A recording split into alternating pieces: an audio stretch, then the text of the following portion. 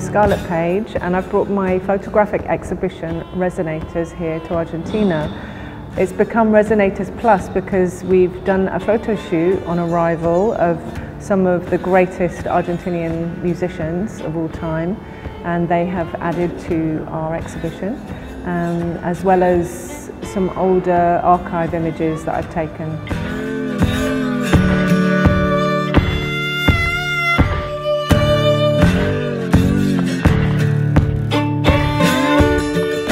There's not too much difference, because at the end of the day I've got to try and get a unique image again, whether I've shot them in the past or meeting them for the first time. And it's kind of a special sort of reaction between you and the artist, where you have to gain their trust, and I quite like to get an image that feels organic and natural, and not too staged, and certainly not too photoshopped either.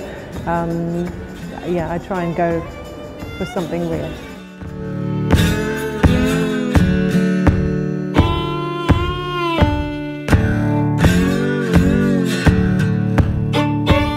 So this is the first time that I've taken an exhibition abroad. Resonators has shown a fair bit in the UK, and I have had other exhibitions, but this is the first time I'm exhibiting on this scale with archive images as well as these new additions. I think a lot of the artists in the exhibition are known worldwide, so even though we're in Argentina today, I think most of the subjects are known. And then for me, not knowing that much about some of the Argentinian musicians has been incredible, because I have witnessed firsthand just how fanatically loved they are.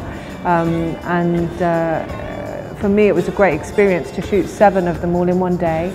It went seamlessly, and we got some incredible work. It was very hard to narrow it down into just choosing one image from each person.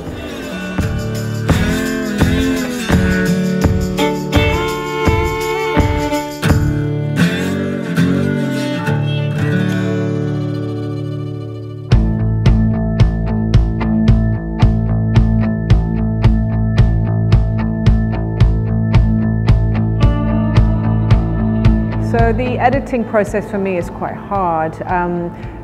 You know, it's essential for me to feel like I've covered enough material on the day, and for the Argentinian musicians, we did at least 3 different setups with each person, and all the setups came out really well. So then looking back and trying to make that final selection proves almost impossible, because there's some where they look happy, some where they look more serious, more gentle, harder.